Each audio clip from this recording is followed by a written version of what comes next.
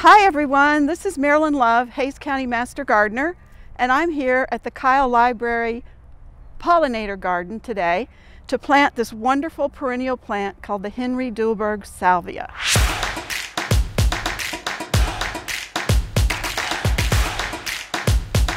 It's one of my very favorite perennials in all of Central Texas.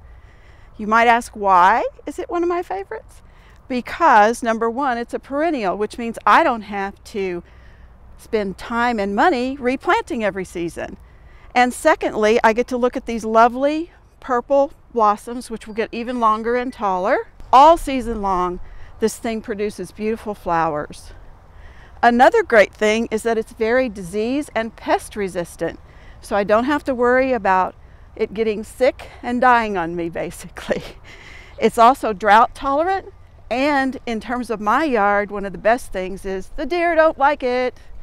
That's important in Central Texas.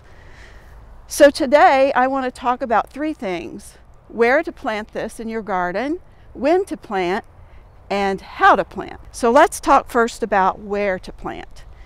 This Henry Duelburg salvia is a full sun, very well drained soil plant. So it needs a sunny location with at least 6 full hours of sun a day, but it can handle all day sun, even in our Texas scorching heat in the summer. Well-drained soil, because Henry doesn't like wet feet, okay? He needs to have his roots dry out between every watering. So if you live in the part of this Kyle and Hays County where you have a lot of rock and not a lot of soil, he'll love it, okay?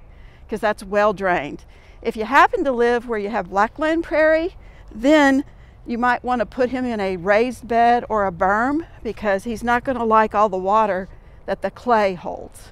He needs to have dry feet. Here at the Kyle Butterfly Garden today, I'm planting him right in the center of the garden where I feel he will have sun almost all day. And I'm planting him near some other Henry Duelburgs that are starting to come back from last year, so he'll join the crowd. He'll join the family. Okay, so when to plant? The two best times of the year to plant: early March through mid-May or maybe late May, or alternatively in the month of October or November. The reason is that those are the cooler times of the month when the plant doesn't have to be stressed by a lot of heat. We also are more likely to get a little rain then, and you won't have to water as often. That way the roots get established before that terrible summer heat comes along. So try planting in the spring or in the fall. Give them a chance to get started well. Okay, so now let's talk about how to plant. I'm going to kneel down here and show you that I have pre-dug the hole. I dug the hole a little deeper and a little wider than the pot that the plant came in. So you can see right now it sits well down in the hole. And I don't know if you can see, but I have about 1 inch of space all the way around the plant. And I sit it down a little low because what I like to do is I like to take some of the soil that I dug from the hole and mix it with some nice finished compost that I have. I feel like this gives the plant a little head start with some organic fertilizer, just to help it be healthy, the leaves be darker green, and for it to flower more often. So I mix this about 50-50. And now I'm going to pour some in the hole. Not all of this is probably too much, but I'm going to pour about 1 inch or 2 in the bottom of the hole. And then I'm going to pack it down real tight. Okay, so now comes the time to take our plant out of the pot.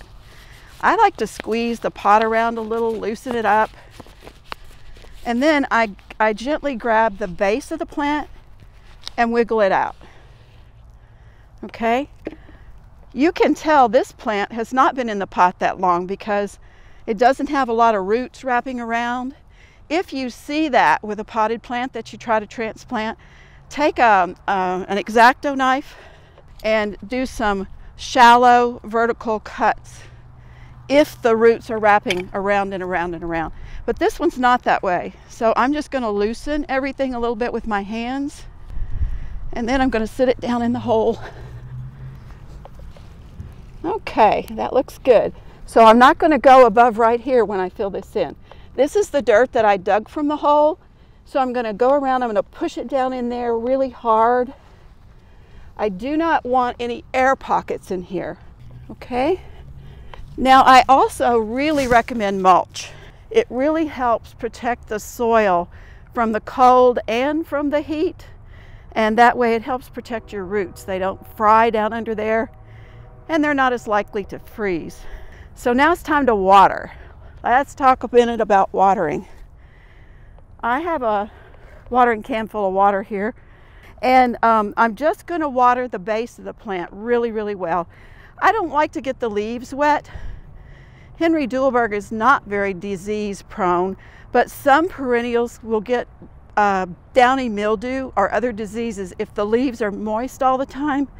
So it's best to water down at the base of the plant and let it roll in. Don't let it run off. Not so often, but really deep when you do water. You want the roots to grow deep. If you water shallow, they're going to try to grow shallow, and then they'll be very susceptible to the heat and the cold in the winter.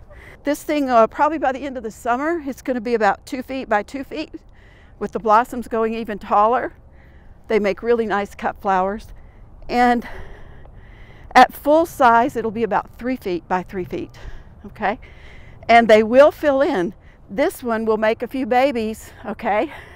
So it'll really, really fill your area in. So just keep that in mind when you plant them, that it's going to fill in, okay? So sit back, enjoy. All summer you should see blossoms on this lovely Henry Duelburg.